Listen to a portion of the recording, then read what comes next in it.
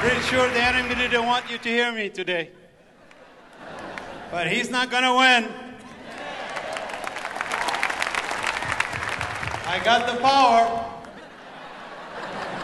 But that is in Jesus Christ.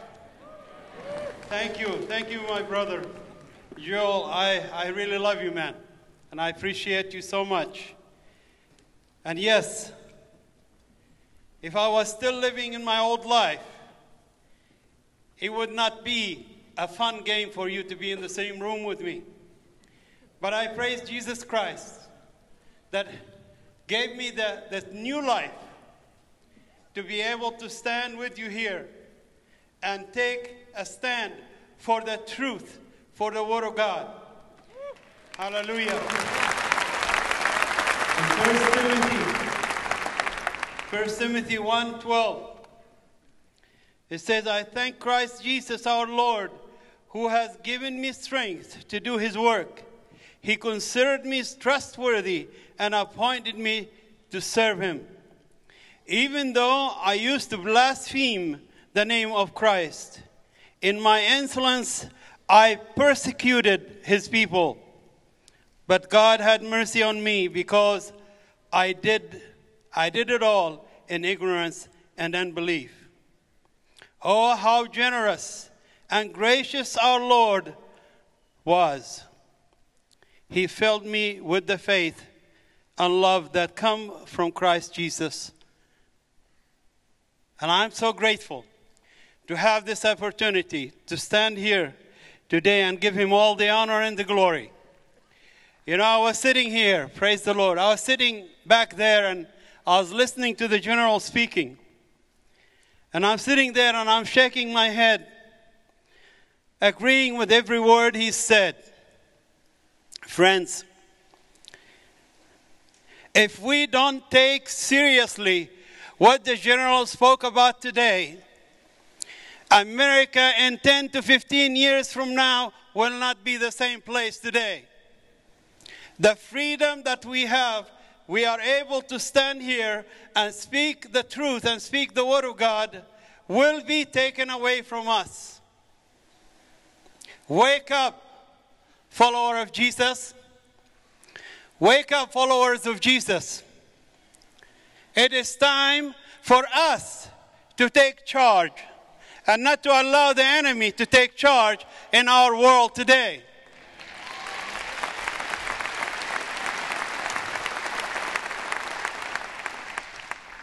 My topic is there hope in this troubled world? And I tell you the truth, yes, there is hope. And that hope is in Jesus Christ himself. No one else. In my old days, I loved to run around with a machine gun called AK-47. Nowadays, I run around with my best machine gun, the Word of God. My friends, there is no other truth but this truth. The enemy wants to confuse us, wants to instill confusion in our camp. But if you stick to the Word of God and come to know it and understand it well, you will be okay. Joel books gives us a lot of prophecies. Read and listen very closely to what is going on today. All you have to do is watch what is going on in Israel. And then you knew the days are near. I came to America back in 1974. I don't know why I came to America. I have no idea why I came to America. Because I hated Americans just as much as I hated Jews. No offense. I did. I'm sorry. To me, a good Jew used to be a good Jew is a dead Jew. But thank God he filled my heart with so much love for the Jewish people.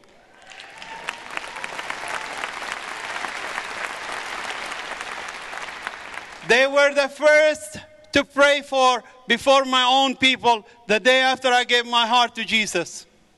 I woke up that early in the morning, and I felt the presence of the Lord so powerful in the room. I did not have power in my knees to stand up. I fell on my face. And I was thanking Allah. At the time, I thought it was Allah for what He's done, this peace, this joy that I'm having in my heart that I've never experienced before. And then I hear myself praying a prayer, saying, oh God, bless your people Israel. Oh God, gather them back to the promised land.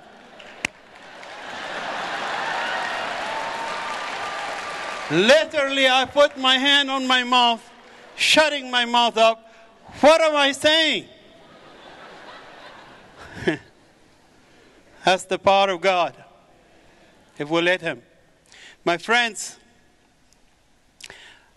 I could not understand why I prayed for my enemy before my own people until I ran to find the Word of God and realized at that moment, after I read the Bible, I read it in 45 days. I'm not a good reader, but I did. In 45 days, I came to the understanding of who this land belongs to. I came to understand I was fighting a wrong war. I came to understand that Israel is not winning these wars because of the mighty power of the IDF army. It's because we were fighting God and His plans for Israel. Yes, glory to God. You can't fight God and win. This is why I'm so urgent for us to take the message. My friend, you have 6.8 or 7 million Muslims that came to this nation. I was one of those. God brought me to the shores of America so a man by the name of Charlie Sharp would befriend me and love me for 19 years, treating me as an equal person. When I had nothing to offer him, the man is a very wealthy man. Why is he treating me like that? 19 years, not one time he shared anything about his religion or his Jesus. Until the time of God came. And He was one to lead me to the kingdom. My friends, you have many Muslims that have come to this nation. They came as immigrants and refugees. But they came to you as an opportunity to lead them to the kingdom of God. Yes. The church needs to wake up, my friends. The church needs to wake up, and it's time. It's time for the church to take its rightful position, to take the lead of this nation. Yes. In 1974, I came to the United States to get education, to better serve the cause of my people. But I found the American people to be a very kind, loving, and very generous people. I made a decision. I want to live in this nation. My whole ideas, my whole thinking changed. My friends, I am proud and honored to be an American citizen today. Hallelujah. Yes. I decided I wanted to stay in America, so I asked my friends what would be the best way to stay in America. Why are you laughing there? They told me to marry an American girl. I thought that's easy. That's not a problem. So I went hunting for an American girl. And I found her. And thank God for His plans, because they were better than mine. My intentions were to marry my wife Karen, have my papers in America, and then say goodbye. But thank God she's still my wife 35 years later. Thank God for His plans. Yes. Americans, you are wonderful. Yes, you are. And I love you, and I'm glad to be one of you. Hallelujah. Praise the Lord. We have to take our faith seriously, my brothers and sisters. This word of God that is given to us was not given to us just to have a Bible knowledge or a head knowledge. Bible knowledge is good, nothing wrong with it. But it's given us to give us a deep moral transformation. And if this word doesn't make it for us, does not give us a deep moral transformation to love our enemies and pray for those who persecute us, then this Bible is not the true word of God. In Matthew 5, the word of God says, love your enemy and pray for those who persecute you. It's written in red, my friends, which means it was directly from the mouth of our Lord and Savior Jesus Christ, which means it's a command, it's not a choice. And we have so many experiences in America where, because of what's going on elsewhere in the world, or because of what happened on September 11, and I stand before you today, even though it's a few years later, but I'm saying, forgive us, America, for what we have done against you, a great nation. Yes.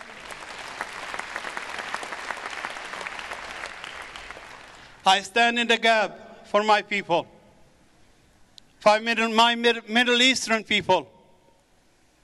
I stand in the gap for them because they are blinded. How much more powerful would it be if Osama bin Laden or Mishal stands at this pulpit carrying his Bible instead of his machine gun? How much more powerful would that be? The power of prayer that brought me to the point where I am here today. When Charlie read to me the Word of God back in 1993, telling me about Jesus being the true Son of God, from John 1:1, this word is become alive. It shook me and took me over. I lost conscience. The next I know, I'm on my knees with my hands lifted up, inviting the Lord Jesus Christ to be my Lord and Savior. This word, hallelujah, this word is not a dead word, my brothers and sisters. This is a living word. When it was read to me, it took me over. The next day after I was saved and after I prayed for my enemies, I was running to get a Bible, and then I found my son in the bathroom shaving, 18 years old boy. I stopped and I said, son, I want to share something with you. He said, what, Dad? I said, yesterday I gave my heart to Jesus. I think I've become a Christian, I said. I didn't know exactly yet. His eyes got so big, his mouth dropped, came running over to me with shaving cream all over his face. He's hugging me and kissing me, and we're crying, and he's crying and saying, oh, Dad, I'm so happy for you. I said, I stopped to think for a minute here. Why is the boy happy for me? I didn't raise him as a Christian. I said, son, why are you happy for me? He said, Dad, 3 months ago I gave my heart to Jesus too. Hallelujah. Hallelujah. Praise God. He went back to his pastor. Said, what am I going to do now? If my father finds out, he's going to kill me. The pastor was so wise. He said, you go back to your father's house and you love him more than you've ever loved him before. And let God take care of the rest.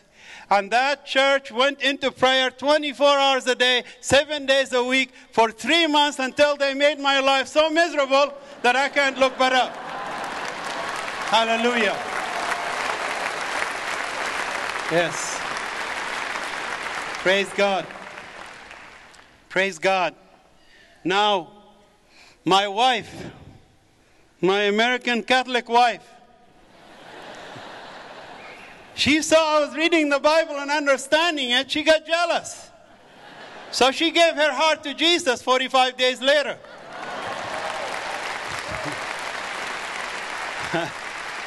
And so did my daughter. So I tease my wife and say, hey, it took a Muslim to bring Catholic to the Lord. Praise the Lord.